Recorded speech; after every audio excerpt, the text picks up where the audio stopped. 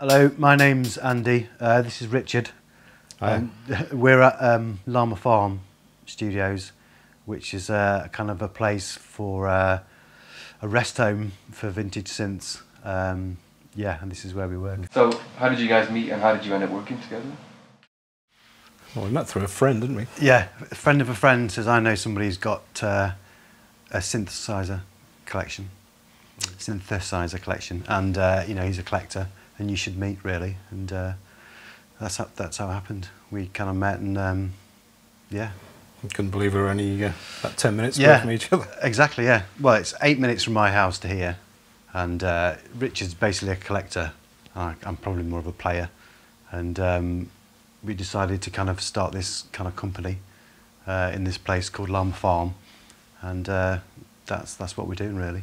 Kind of a synthesizer resource. And you've been working out of here?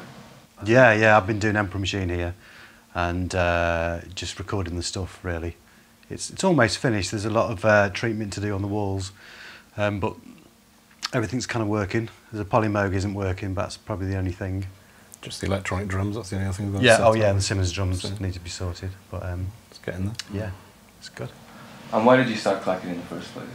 Well, the first synth I got was in 1980, and it was an SH09, Roland SH09, when it was brand new. And then I picked up a Digisound modular after that. And then mid-80s I started collecting synths because I was interested in modular synths and off-the-wall synthesis, really.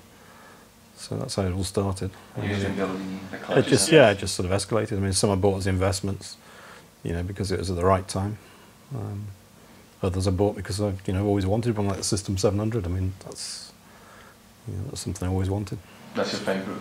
Yeah, definitely. Yeah. Which is your favourite, Andy? All of them. Yeah, I like the cheapest one. No, I don't. They've all got, it's probably the RMI, I would have thought, just for the quirky sequencer on it. But a favourite synth is probably whatever track you're working on. It fits best, really. They've all got a good job to do, but yeah, no particular favourite. Yeah, they've all got the strong points, haven't they? Yeah. Their own characters. So, sometimes you need something quickly, like the modular's just no good if you want to, you need a riff or a sound. It just takes too long for me. But yeah, so mainly monosynths I'm a real fan of. Yeah. And some of your kits here as well. Yeah, bits. The VCS3. There's a MPC over there and some stuff at home. But I'm going to kind of move some more stuff in eventually. But it's trying to do that in between making an album and remixing is just a bit difficult at the moment. But yeah, no, I would probably say about 2-3 times a week up here, bringing stuff, overdubbing stuff and taking it home. And mixing at home until the treatment's done in that side of the room, then I'll be mixing here.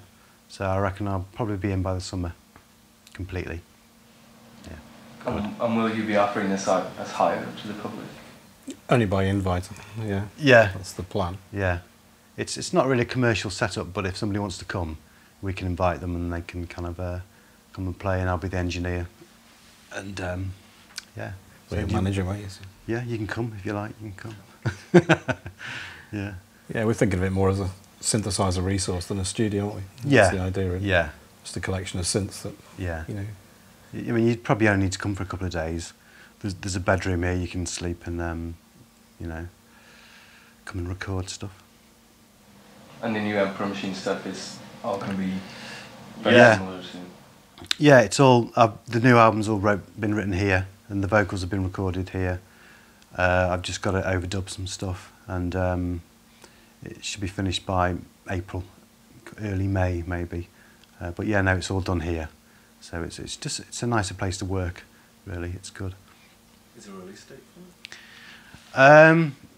Yeah, but if I said it, it'd probably change. I think, summer, all being well. It's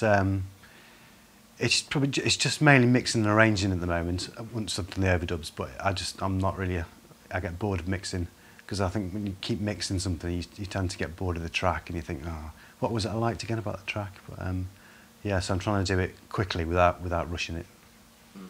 Yeah.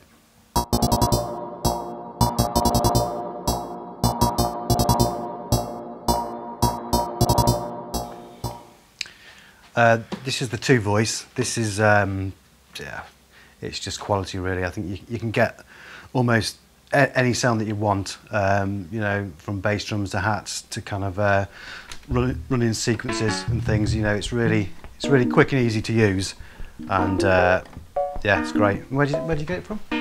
Ian Stanley. Right. Did a bit of a deal with him, had two of the System 100Ms and that, and an expander module. Right. So, yeah, that's good. And then probably I would have thought the ARP is just like, you know, I think it's just one of those synths that you can just, again, get most sounds. It's kind of really versatile. You can get pretty much what you want from this as well as that, really. I think these two are kind of nice to work together next to each other. They're kind of quick to operate, you know, whereas if you kind of go around here, you know you're going to be spending a bit more time plugging stuff in, and sometimes time's a bit of a problem if you're on a remix deadline or whatever. But I would have thought this area is probably the most active area. And then there's the VCS3, which is just, well, it's just kind of great for most stuff, really. And then, you know, you kind of move on to the 700, which is just amazing, really. You can kind of get whatever you want, but you've got to be prepared to kind of spend some time messing with it and, you know, kind of working on it.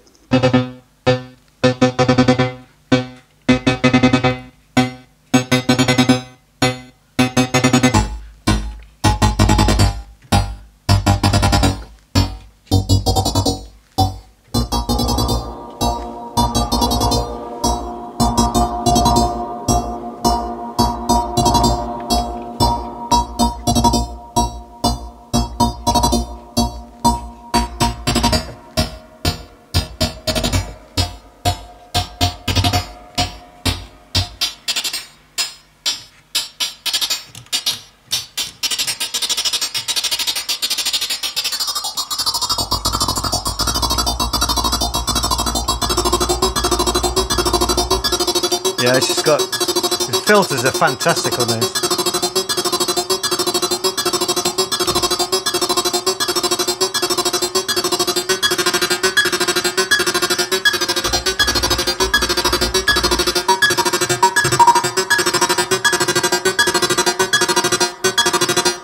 I tend to kind of run a sequence and then just, as like I was saying earlier, as if, like, you know, when you're DJing or mixing, I'll just kind of keep a hand on the clock rate and sync it to a drum beat, and sometimes it goes off, but then sometimes it's nice. You know, you can kind of lock it up and not use the sequencer, but just use the other bit. But it's only actually got the one sequencer working as well. yeah, at the moment. I think when we get That's the other not one going, connected up. it's going to be. Most of it works as well. There's a couple of modules that are kind of faulty. Which one is it? It's the phase shifter. yeah, the phase shifter's kind of packed in, but you know, we don't need a phase shifter really.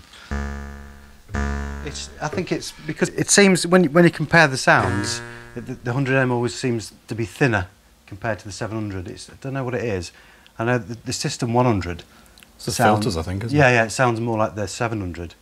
But yeah, I think everything's there apart from the sequencer. Yeah. Yeah, but you don't really need the sequencer, I suppose.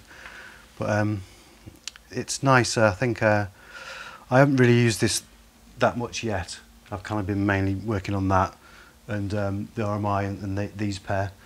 But I'm going to do an album just with this, I think, and then that'll be then I'll kind of get into it and get to know it and find out what the dodgy pots are. Because I think there's some that's a bit crackly. That it kind of needs bits of it needs a service, but that kind of adds to it in a way, I suppose. It's just usage, isn't it? Yeah. It's yeah.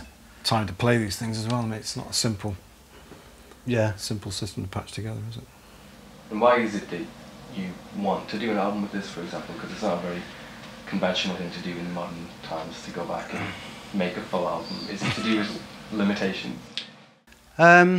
Yeah, and just kind of seeing what you can get from it, really. It's just one of those things that it's more of a need to do it. It's something I've got to do. I've got to do that. You know, I have to do it. And I think it's in me that the more once I get into doing an album with it, I think I'm really going to know it, and then I'll probably go to it more. But at the moment, I mean, probably people disagree, but it just seems to sound a bit thin sometimes for me, and it just doesn't. The times I've gone to it for a sound, it hasn't made it happen for me. I'm thinking, is that because I don't really play with it that much? Is that because I've not found its quirkiness? So I've always kind of gone somewhere else with it, really. But yeah, so I need to do that to kind of get into it and learn, you know, what it should sound like. And yeah, I think that's the only way. You know, I think doing an album on it, I think would be great. Just kind of probably take it away from there and just maybe put it somewhere else and just sit with it and just do it. And just make a load of bass drums. I'll probably use the MPC and just kind of do it that way with an MPC rather than a computer, and kind of get it regimented sounding. I think that would be the plan.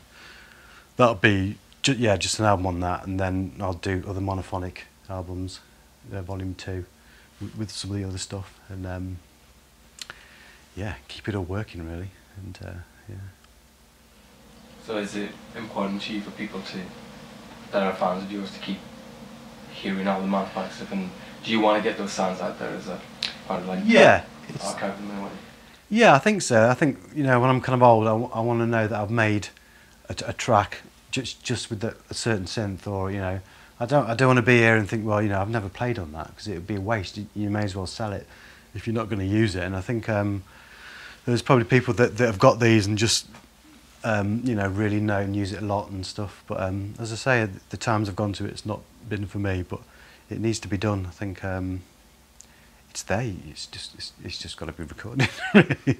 It's just a project, and I think, you know, and I think it's reinventing yourself as well, and making things, getting excited by something, and knowing that you spent kind of a day trying to make something, and then at the end of it, it's like, oh, it's great. It's a real achievement. Whereas, as you know, like a mono synth, you can get a riff really quickly. You know, just kind of mix it in with that and for other things, and yeah, that's kind of this area, and this is kind of where I usually set a laptop up and sit and record, and then. And that's running Logic. Yeah, Logic 9, and just that's probably the best way. And I've got like just an Apogee duet there, which is. Again, which is nice and does the job really. It's just a nice sound to it. And do you use Adobe for it at all? Eventually, no. I think they've just kind of recently gone into the rack. But yeah, no, it will get used. I think more this summer when the studio's finished, it'll kind of everything will come into its own. But yeah, I mean, there's enough sequencers knocking about to kind of not want to use them yet, really. You know.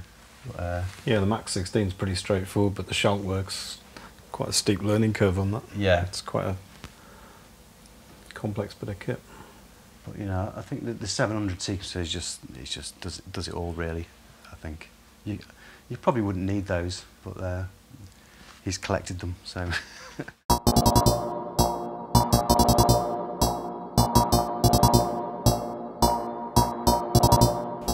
This is the Prophet. This is great. Unfortunately, this one doesn't work at the moment. There's a problem with the. I think the power supply is getting too hot, and also the output just doesn't seem to be working. But when it works, this is great for pads, and I use this quite a lot. I quite often take it from here and go and sit down with it, because you can't really play it like that. You get a neck ache. So yeah, that's great. The 202 is just really good for just strings. Well, obviously it is a strings machine, but it's just got a real dark, kind of morbid, almost Black Sabbath feel about some when you go really low with the sounds, which is what I'm really into. So I use that quite a lot. Then at the bottom, there's the VP 330, which is just really good. You know, classic vocoder sound. But I think I won't talk through that. The kind of sounds on it are really nice when you use the Traveller. Sorry, not the Traveller. I'm thinking of a Korg. The pitch shift. If you when you bend it up, I love that. I think that's really nice.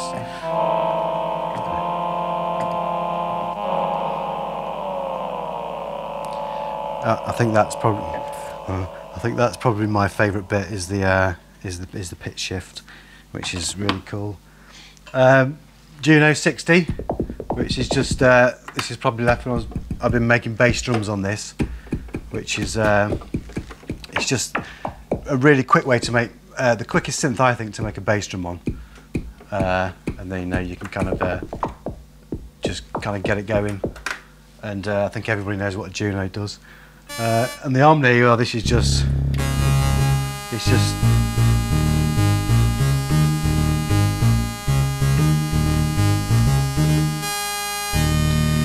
is quite a haunting synth. I think it's, if you're kind of doing some soundtrack stuff, most Emperor Machine stuff, I kind of like to use this synth. It kind of just creates a vibe, and quite often I use it to make the sounds, and then I'll delete it. I won't record it. I won't use it in the mix, so to speak. But it just helps create an atmosphere, which sometimes you need when you're trying to get a certain track or a certain rhythm or something. You need to kind of get a dark feel going, but then you just delete it after. Otherwise, it'd just be too dark. And then this Solino, which is just again another strings machine, which when you start kind of playing all these together with the 202, which is slightly out of tune, you can kind of get a really nice complex set of sounds.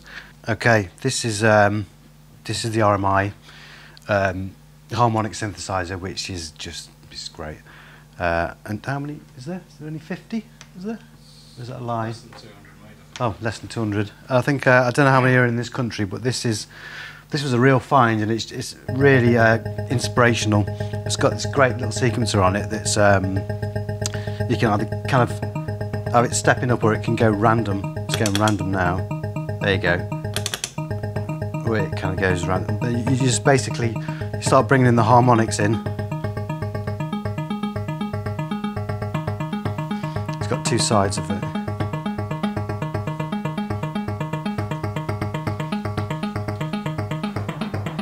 So it's going to be.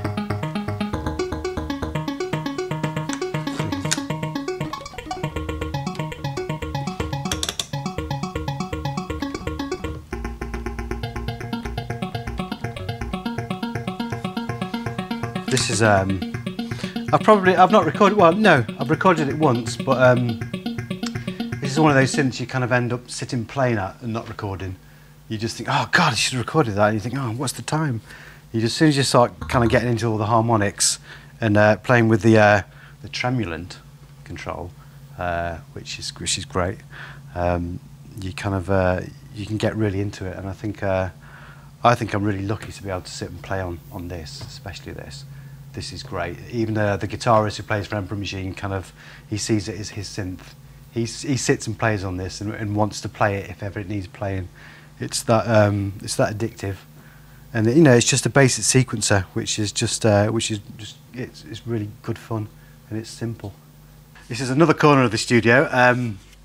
This is a nice little corner because you've got an MPC here, which is great, and you've got the Mini Moog, which is great. Everything's great, and it's just. I think everybody knows, what this machine's capable of. It's just fantastic. This one's kind of special because it's some of the notes bend. If I can go, they kind of. Did you hear it then?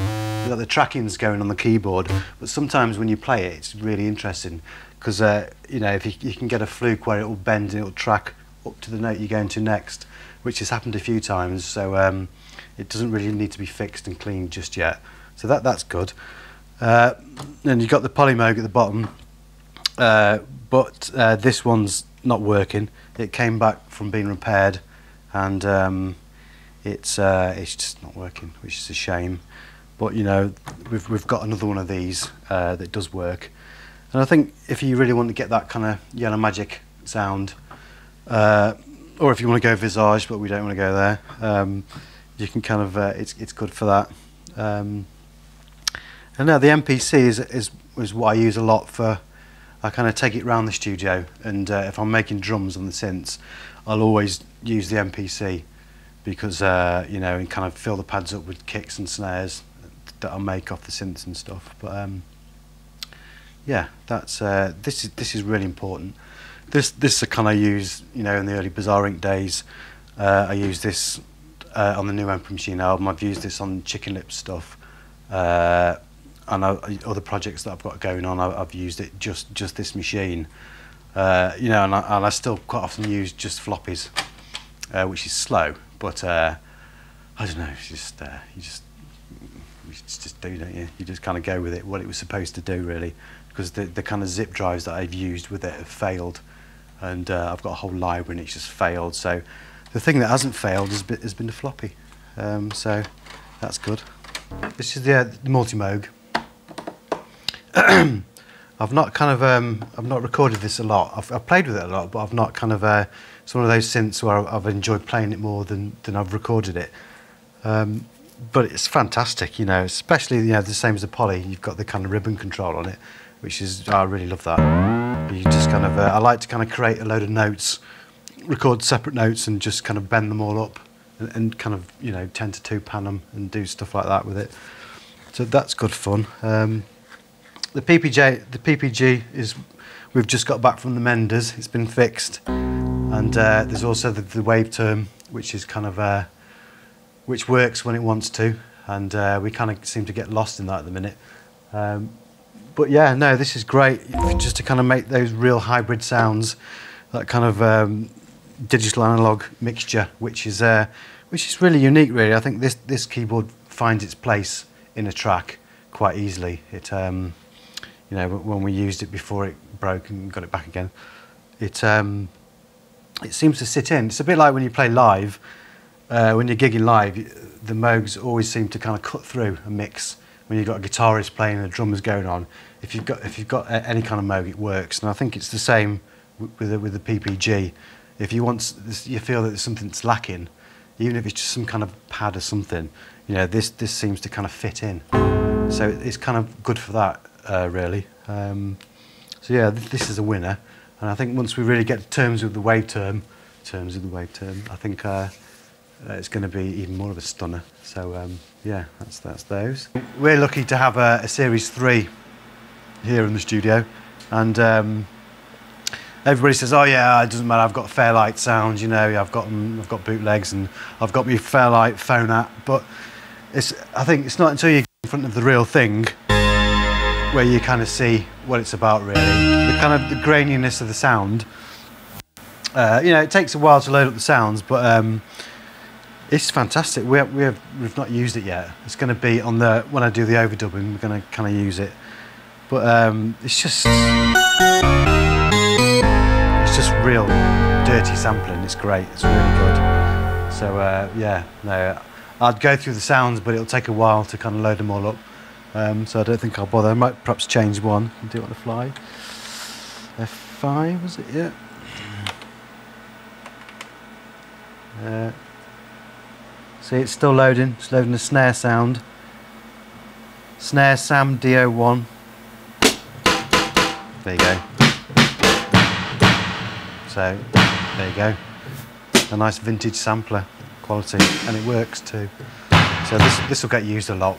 It'd be great to kind of sample into it and really incorporate it into the new stuff, but we'll see how much time we've got.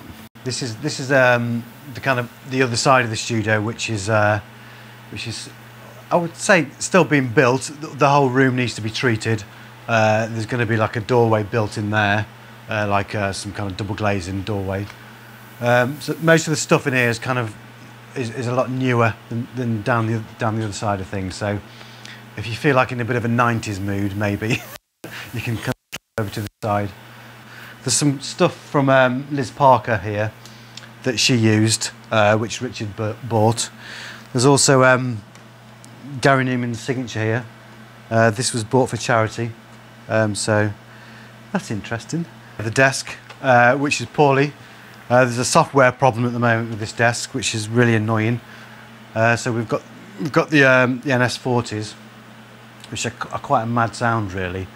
They almost seem like in your face, but they're really like quite revealing, I think. So I'm not sure what the crossover is, the way it all works with them compared to the NS10s, but you know, it's really good. And then the Mackies, which is just bass power, really. So they kind of do the job for that. There's a couple of things down there, more rack stuff, which we've kind of seen. And then over this way is the kind of Elka, which we kind of move when we need to use it. We just kind of shift this out of the way. And Michelle liked to play on this quite a lot. She was quite good on this keyboard. But you know, on this you've got the drum machines and you've got that kind of jar sound, the strings, which is just brilliant. And you know, you can't have a studio without the classic M1 piano in it, which is perfect. And then there's the Super JX, which is just which gets used on most things really. Which we kind of, you know, we've got the programmer for it. And I'm probably waffling a bit now, but the piano, which is nice to sit and play at piano. So this side of the room is a lot more calming than the other side of the room. If you kind of just want to kind of write stuff, and it's going to be more MIDI based. There's so much stuff that we need to kind of to wire in yet. So you'll have to come back when it's all finished. So.